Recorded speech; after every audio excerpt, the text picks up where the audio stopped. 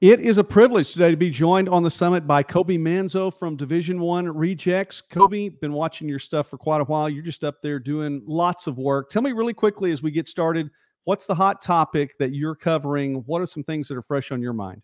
Well, it's the off season, and whether it's social media or our show, it sometimes there are slow weeks. You and I both know that. But right now, I mean, transfer portal is obviously a big one. There's still just a month ago over 1,000 players still unsigned. As far as that's just NCAA numbers, right? You talk about NAIA, that's a whole different picture. But right now, a lot of the big news is just where are these big names going, right? We got a lot of guys right now. We're going through this process where all the shouldn't say all, but a lot of the best players from these D2 NAIA D3 teams are being poached and picked up by these smaller or sometimes even these power four in this new day and age of college football, D1. So for me, that's probably the biggest thing right now.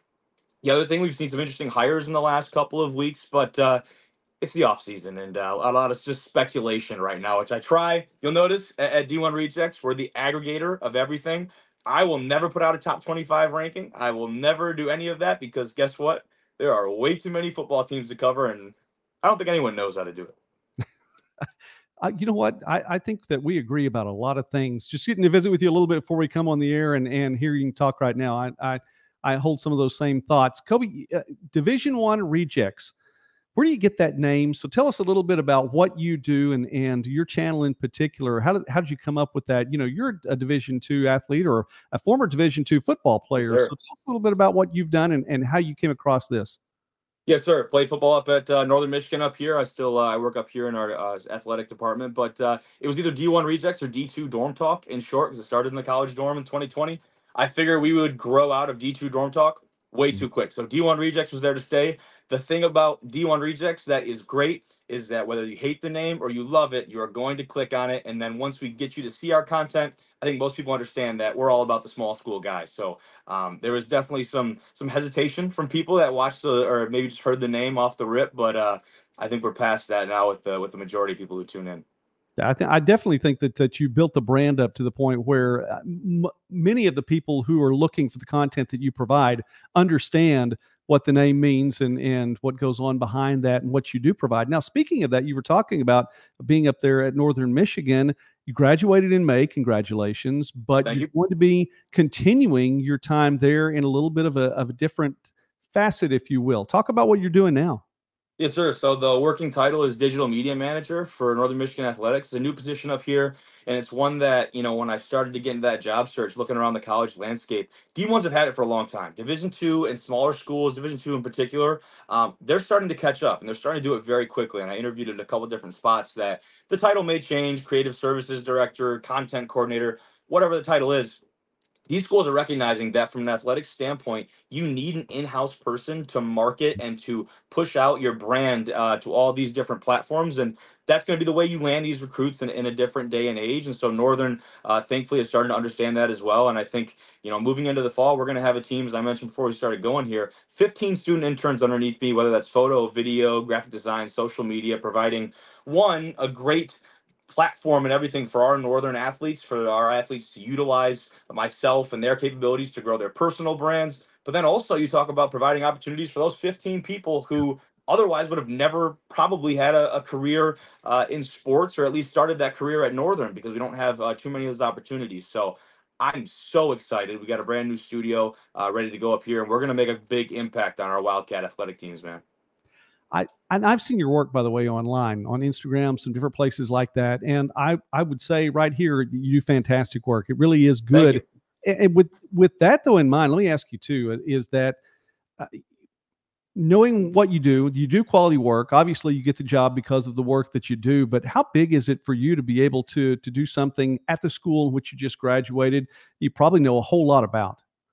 Oh, I think the biggest thing for me is relationships, right? And that was the sticking point for me with Northern. My family's also up here. That was obviously a big part of the decision, but it's the relationships, right? I've been here for 4 years. I've had a chance to cultivate some great relationships with the existing coachings and coaching staffs that are here. And so, not to say I didn't want to go and meet different coaches at different spots, because there are a ton of fantastic ones out there across all levels and different sports. But I've gotten to know the ones here pretty well, and I really come to like a lot of them. That was the thing for me, that their support has been fantastic, and I think with those relationships moving forward, I now have, as a professional, as an in-house person in our athletic department, now have a great idea of how to represent these teams and how to put out the different content that they want to see on these platforms, and to best assist them, because at the end of the day, that's the job, is helping them get the best recruits, and putting people in the seats at their games and trying to help win games. That's all it is in any sport, right? We're visiting now with Kobe Manzo here on Midwest Sportsnet, where we also cover small college sports and more throughout the Midwest and beyond. Kobe, I heard the question brought up on your channel one time that people might be asking, because you cover a lot of football. Obviously, a football player, you know a lot about the sport, and decorated at the high school level and playing in college as well. Fantastic at what you do. You know the sport. Are you going to take that maybe beyond football with Division I rejects, and ever cover some of the other sports as well? The short answer is I would love to. I would absolutely love to. Whether it's baseball and basketball, feels like would be the two that we would branch out to the quickest. But we don't currently have any plans of that right now. I'm still, for me, it's I guess the way I look at it is, in small school football, you can count the number of media outlets that do consistent work, probably on both my hands right here, right? Mhm. So for me, the way I see it, I want to be the absolute best at what I do before I end up starting to push out other products or start spreading myself too thin. And I think the biggest thing for me is it goes back to not doing any preseason top 25 rankings or breaking down positions, or I I don't know. I'm going to speak on the stuff that I do know. That's small school football, and it's about the stories of the players. So I certainly would say, don't be surprised if we try and rope in some basketball here this coming winter, or baseball even in the coming spring. Those would be two I would like to certainly address. But that's going to come with getting more help, right? It's going to come with you watch any of our shows, you know that I bring in people that know what they're talking about, and I refer to them always. So whether that's news happening at a certain school, whether that's someone coming in like my great friends Jimmy Martin and Matt Schwarzler, who are very familiar with the D3 and NAIA levels respectively, bringing them on the show to confer with them, that's something I'm always going to lean on. So if there are people out there, and we probably will go out and search for those people that want to come on and help me with my knowledge of small school, whether it be baseball, basketball, or some other kind of sport, it'd be fantastic. But to more directly answer your question, probably not yet. All right. But it's in the back pocket, just in case. It is. It's All definitely a goal. All right, that's fine. Let's talk some football then. Sure. Division II football, the reigning national champions, the Harding Bisons, rushed for more than 6,000 yards last season, an incredible run. And getting to have the opportunity to work with the Great American Conference, I generally get a chance to see Harding at least once a year. And I have to tell you, from that perspective, they are the real deal. And there's no doubt about what they're going to do game in and game out. That's the funny thing about it too, Kobe, is you know what's coming, and still it's a challenge for defenses to stop. What do you think? Is this something? Can they repeat? Can they come back and do it again in 2024? Well, the short answer is yes, they absolutely can, because of that point that you just made. Every team in the country knew exactly what was coming from them last year. Guess how many of them stopped it? At least stopped it effectively. There were teams that maybe stopped it for 3 quarters, maybe stopped it for a half. Nobody stopped it for 4 quarters, and nobody could shut them down through the entire duration of the game. Not even at the national stage. You look at a team like mine, thought that one was going to be an offensive fire. I don't know, some type of storm, but that defense is a part that maybe hasn't even been talked about, because we talk about the flex bone Like, so specifically, and it's such an awesome, fun, flashy thing. Even though it is the furthest thing from flashy in the terms of an offensive playbook, the short answer is yes, they absolutely can. And talking with Big West, who we had on the show not too far back, getting to learn not so much what is the X's and O's of that Harding offense and defense, but the culture over there and what those guys have built. That's something that's not going anywhere. And so for me, having that success only confirms the fact that these guys are going to be a major threat. Now, with that being said, the biggest thing for me, the biggest challenge for them, yeah, obviously you're going to have a couple squads you're going to have to get over in the GAC. That's no question, but it's Super Region 3 as a whole. yeah. And for Division 2, there has been some legislation potentially being pushed about changing the way we do super regions and the playoffs, and I've expressed my distaste, to say politely, the way in which the Division 2 playoffs have operated quite a few times on our show. But as it stands, Super Region 3 is a gauntlet. And so if you're Harding, not to say you can snooze through that regular season play, because they absolutely cannot, and they will not, but if what team's going to do it, they certainly can, but they might have the hardest road to do it in 2024. You mentioned the potential legislation too, and when I was younger, way back when, probably before you were born, definitely before you were born, But I was a big fan, very big fan of regionalization, having been a part of not only Super Region 3 in coverage, but the Central Region in other sports. Uh, there are just so many good quality teams, and it's tough to leave one out when the playoffs come around. I know we can talk about that for a while more, but Yeah.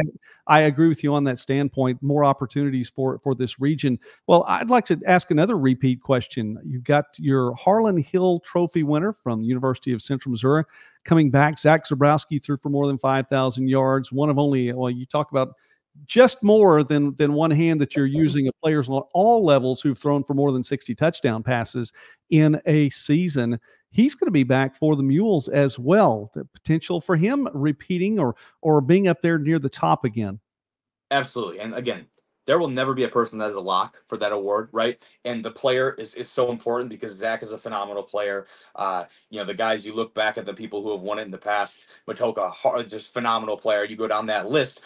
Potentially the bigger thing than how important the player is for that award is all system, right? It's all system, and that award is so statistic based in that a player can have such a great impact on a team and still not win that award. So when a guy like Zach comes along and he can have the impact, but he can also have the statistics at that high of a level, and you can have both those things, I don't think the award was even in question this year. Now, on the flip side of that, you've got some talented pieces coming back from across the country. I know Sammy Edwards is one down at Valdosta that's going to be on a lot of those preseason lists, and people will be watching him. We've had the pleasure of having both these guys on the show, actually. So I've enjoyed talking with both of them. But to go back to the main point, it's system, system, system. That offense down there for the Mules is incredibly fast. They're not afraid to take a lot of shots, and he does lose a big time weapon in the outside, Arkel Smith, who I believe did sign a deal with the Edmonton Elks up in the CFL.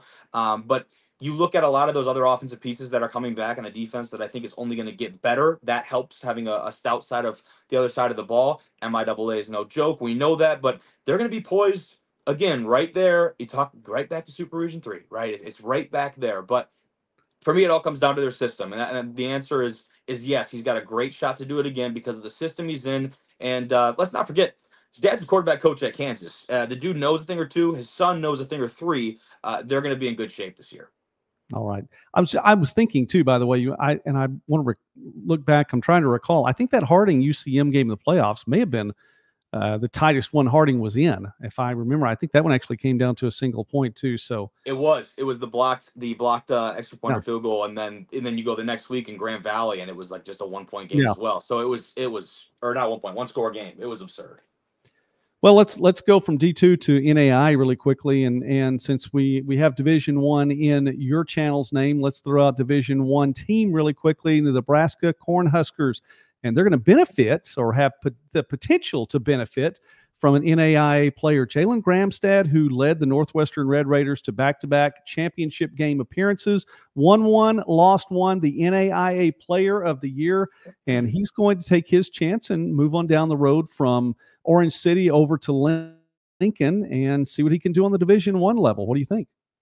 I won't lie. This surprised me a lot. This surprised me a lot. Who it also surprised was probably the Jamestown guys who were at that camp and saw Gramstad pull up and Yeah. probably did a double take, and I would assume made a couple phone calls very quickly. But for the guys in that building, they're getting a dog. Like, this dude he checks every box as far as a competitor and every kind of intangible you could possibly have. And I've never had the chance to see him in person. All I can is pull up is the tape and some of those things. And from what I've seen, the dude can play.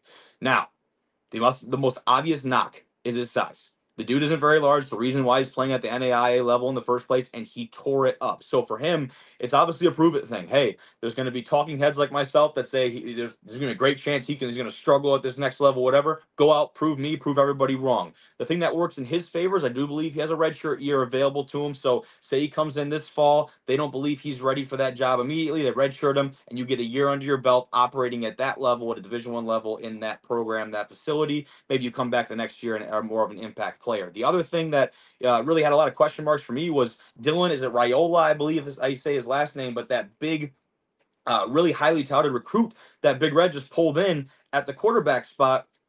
All the news, all the coverage has been on this guy. And so now, not to say that Gramstad can't come in and compete with this kid, but from a Nebraska standpoint, we're talking NIL, we're talking how did you get this kid on campus? You've Mhm. got quite a bit of funds invested in this guy and this Raiola guy.